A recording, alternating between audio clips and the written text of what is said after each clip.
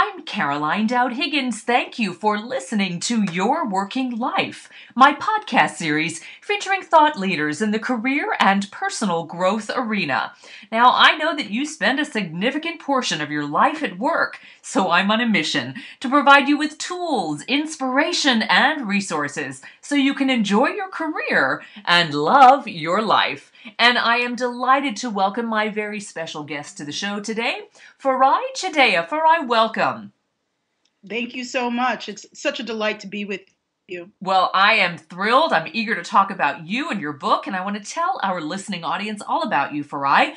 You bring the human experience alive in media. Farai Chideya is Publisher Weekly calls her new book, The Episodic Career, How to Thrive at Work in the Age of Disruption, a smart and savvy guide to help forge the best and most fulfilling career path.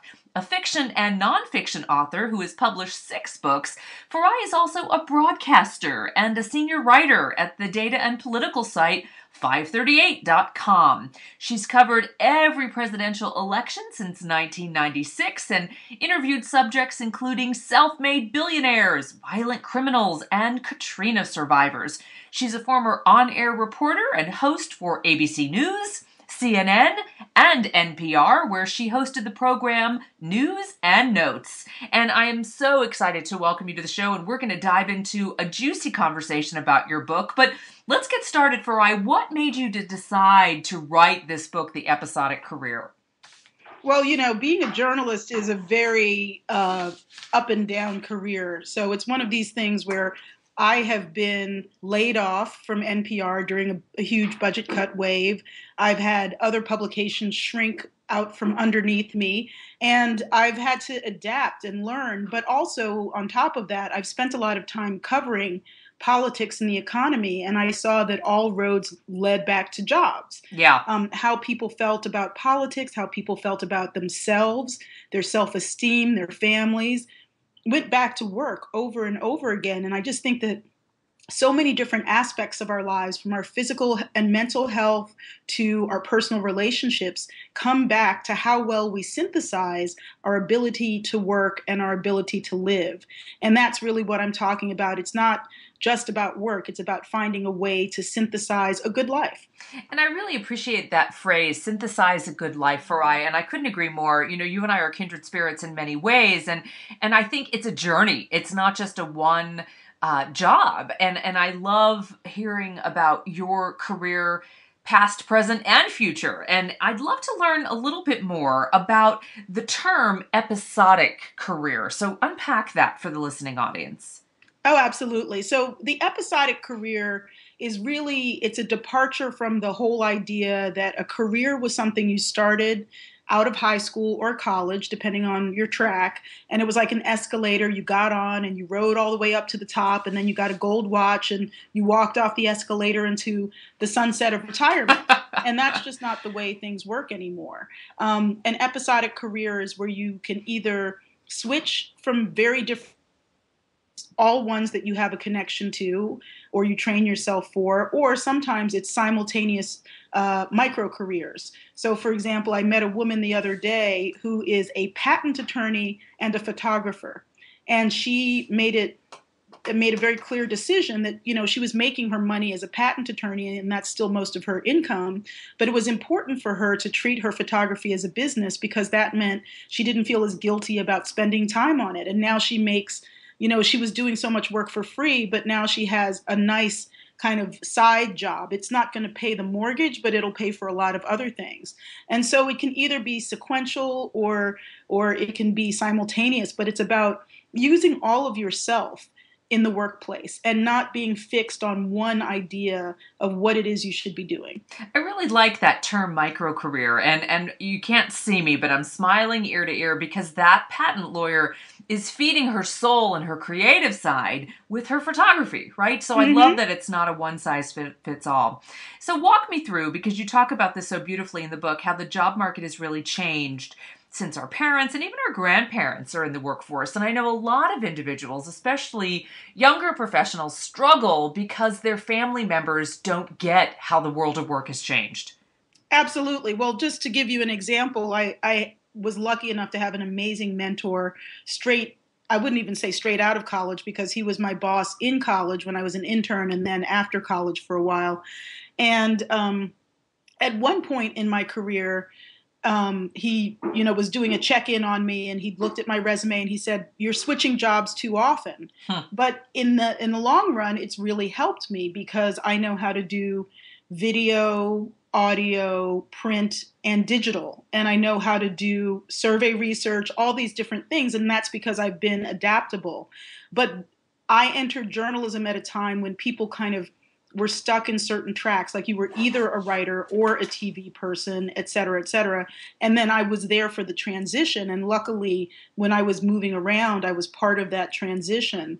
And so now younger people in particular are going to have 10 or more job changes in one lifetime, many of them career changes as well. And the distinction to me is, you can have one job in marketing and take another job in marketing and be doing pretty much the same thing, but you could, take a career leap. So I profile someone in the book who went from being a lawyer to a journalist to a marketing executive. But they were all skills that related to how she was able to bring herself into the world. And so you have to be adaptable to the workplace, and you have to find places that respect your intelligence and respect your work ethic. But they may be very different from each other. And I hope that our listeners really find it a great comfort that change is no longer a red flag, right? The beauty of being well-versed in a variety of different fields and competencies and skill sets is a great help. It's a great asset in your professional portfolio. And I also love that you're giving people permission to say, it's okay, change your mind. That's okay. You have the power. Yeah, absolutely. I mean, you have to have that freedom, or else, there are times at which journalism has been very favorable to me and times at which it hasn't.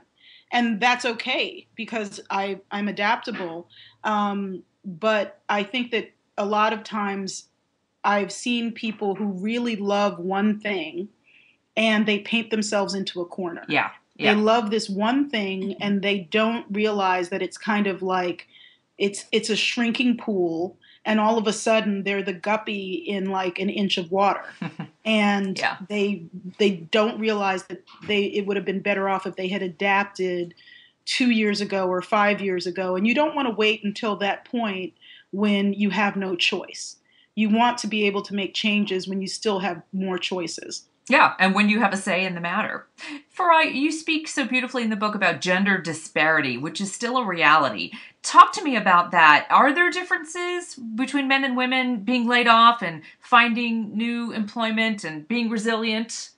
Oh, absolutely. I mean, I think that women are very adaptable, but the reality is that when it comes to upper management, women still don't have a lot of the same advantages as men. And what I mean by that is I go into several studies in the book that show that women who negotiate hard and who are unapologetic about their worth are punished for it very often in negotiations. And so they have to make a case like, I'm good for the company. And, obviously everyone has to make that case, but the whole framework of the case has to be, if you want a promotion, that this is good for the company and it's good for the ecosystem, whereas a man can walk in more and easily and just say, I got this counter offer, what are you going to do? And that's considered a perfectly good bargaining strategy for a man, but women are not treated the same way as men.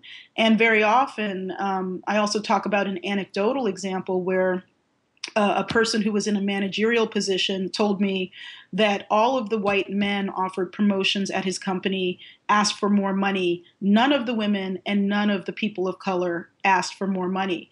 And I think it's a level of fear. It's fear of being perceived as greedy, fear of being perceived as not a team player. And unfortunately, there seems to be some reality behind those fears only in the sense of perception, that people don't view women as worthy of stating their own worth in the marketplace, unless, you can become very powerful and then you have more latitude, but study after study shows that by and large, women have to make group-based arguments where men can make more individual-based arguments. And you'll never get it if you don't ask, so it's worth taking the risk and it's worth asking. And, I also find, too, coaching individuals in the job place, seeking out work and negotiating salaries, employers expect you to negotiate. Absolutely. Don't disappoint them, right? No, and I'm not arguing against negotiating. Oh, no, I hear you. I hear you loud and clearly. Yeah. People should know, women should know that there are certain expectations. So don't lead with necessarily, I'm the greatest thing since sliced bread, even though you are. Lead with, your company could benefit from my expertise because of, or this promotion would be great for everyone because of. I mean, I think that there's certain framings and some of the studies talk about a whole way of framing things. And I'm sure you're much more experienced at this than I am, but there's a way of kind of using win-win language in order to frame your argument for moving up.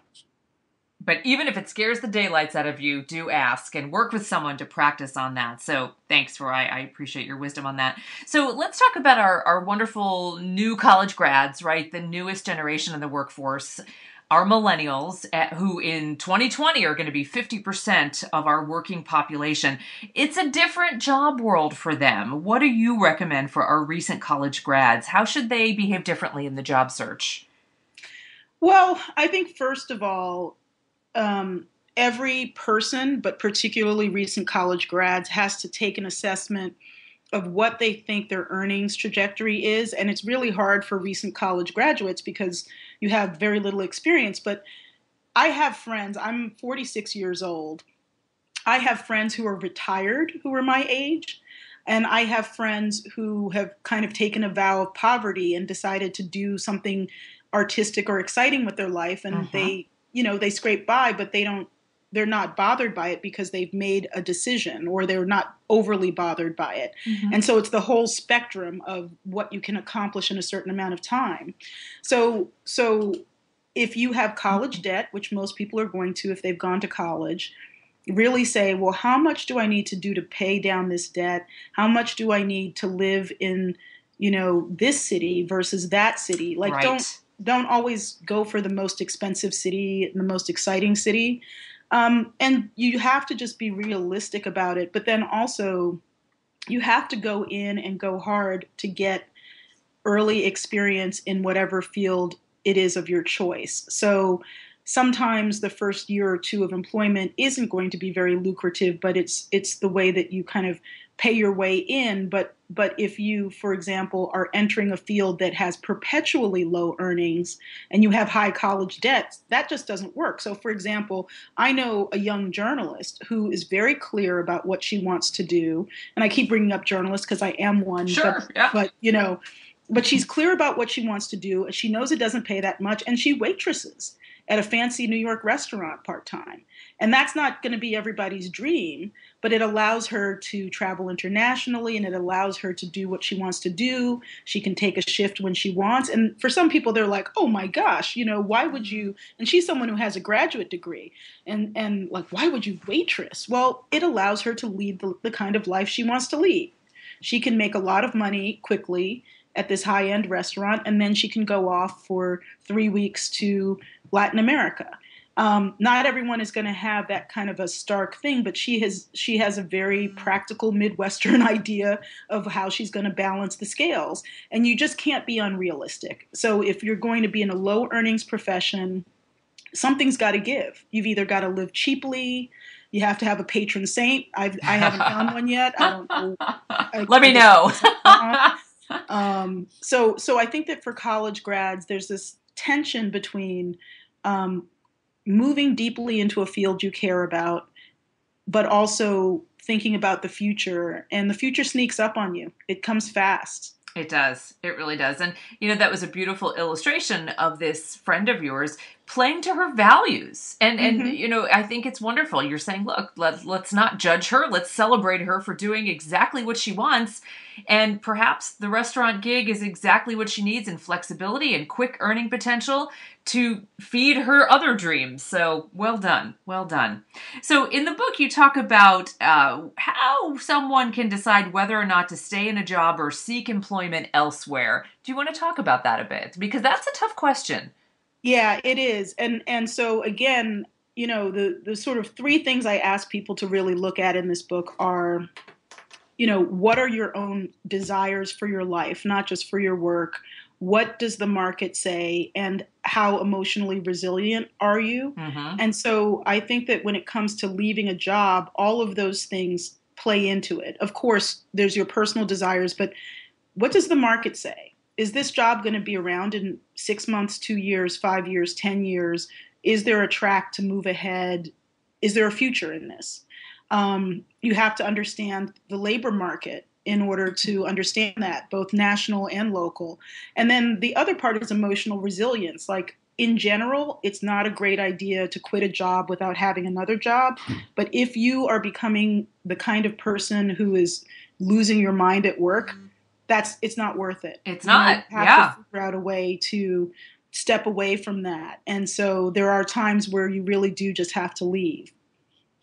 You've got some really concrete tips for job seekers and of any age. I need to clarify that. And what should these folks keep in mind when they're looking for a new position? Well, when people are looking for a new position, first of all, just to get back to that whole idea of job hunting, it's really much more helpful to come from a position of looking while you have another job. And this Yeah. gets more important as you get older.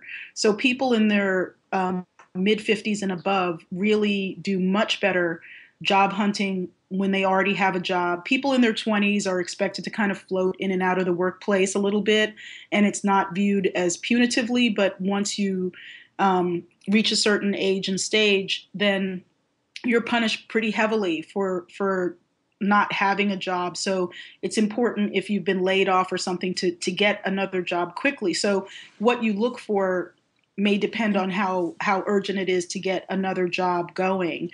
But again, really, when it comes to job search and to keeping a job, you want to decide what your networking strategy is. Networking is really the most important thing in job search today. Agreed. Whether you're focused on local jobs or national companies, because a lot of times local jobs, you can literally walk up to a small local company and they will tell you what jobs they have open. If you're going for a place like Google or a big national company, it's a completely different ballgame. And there's often evaluation tests and much more formal ways of approaching that. And then when it comes to, again, choosing a career path, it's really about deciding whether or not there is a future in what you're doing and how long you need to stay in that field. Good stuff. Good stuff. So do you think it's going to get better or worse for people working in 2016 as we head into a new year? It's going to get better for people who are better informed. And that's, I think, the main reason I wrote this book is because I saw a lot of pain and I saw a lot of people who were confused. And the thing is, there are a lot of ways to make your way in this workplace, but you have to be well informed. You can't just sort of be in duck and cover mode. You have to look at the economy. You have to look at your local job search, and you have to make decisions that you're passionate about. I agree, and I would add to that, just to dovetail on exactly what you said. You've got to be active. You've got to be involved. You can't be passive, right? You've got to take control of your career destiny, and it starts by being well informed. Yeah. Farai, let's talk a little bit about the ever elusive work-life balance. What's your best advice? Well, I am a huge medical research fan. My sister's a doctor. My mom was a med tech for a while. And I myself gained 40 pounds when I was on one job because I just let stress totally get away from me. Yeah. And I talk about that in the book. And then I talk about the ways in which job stress can be really, really difficult and challenging to your physical health and your mental health. And so I think it's important that each of us put ourselves first.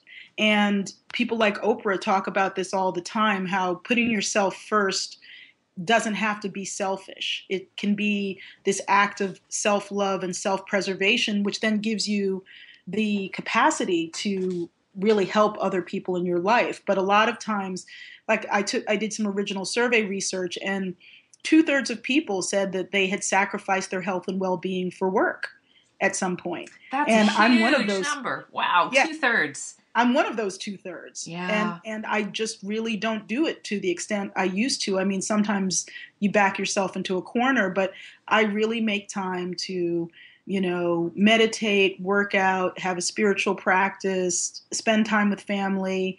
And I know everyone has different circumstances, but the reality is you have to put yourself and your health and well-being first when you start thinking about your options. If money alone is first or anything else alone is first, eventually you'll burn out. Mm-hmm. Mm-hmm.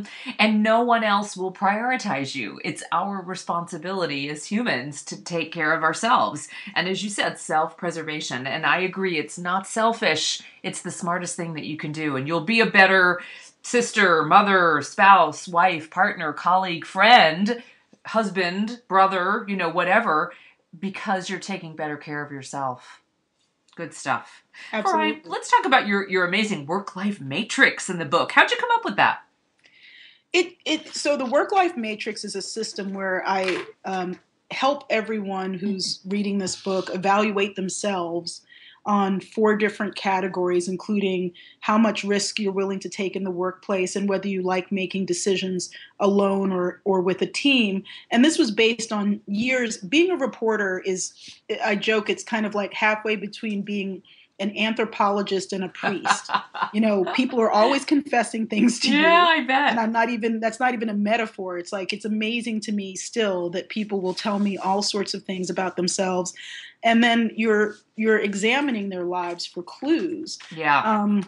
And so I found that the things that I surfaced in the work-life matrix were things that were common themes in how people evaluated what they were willing to do. So, for example, most people are cautious about their career choices, but the people who are risk takers are disproportionately likely to be self-employed and also likelier to have higher incomes overall. So it's not about you picking a category because you think it's it's like it's a better category. Yeah, it's about yeah. you understanding yourself. If you're not the kind of person who wants to take a lot of risk, then you shouldn't be someone who does it just because you think you might earn more, because you probably won't. You'll probably just be afraid. So it's really a self-diagnostic tool to help you understand what really motivates you. Another thing that I found out with, doing the research was that one of them is about, are you driven by passion at work or problem solving for a larger cause, or do you work for money and then solve other problems other ways, like volunteering? People who worked for money are actually happier than the people who work for passion. And it makes perfect sense to me, because money is a very concrete thing. The clarity's but if you're there. out to save the world or out to be an artist, it's a never-ending Yeah, thing. it's more of an ambiguous quest. Wow, fascinating stuff. And I love that you're really diving into self-actualization and self-reflection, because I can tell you as a career coach, we don't often give ourselves time to think about what we're driven by, what we value, what's important to us. And that's where it all starts. And you nailed it, my dear. Farai Chideya, great new book called The Episodic Career. Tell us how we can buy it. Well, it should be in bookstores, online, and physical, just about every place. And my website is farai.com, Farai.com. So I'll have some links there. And my Twitter is Farai.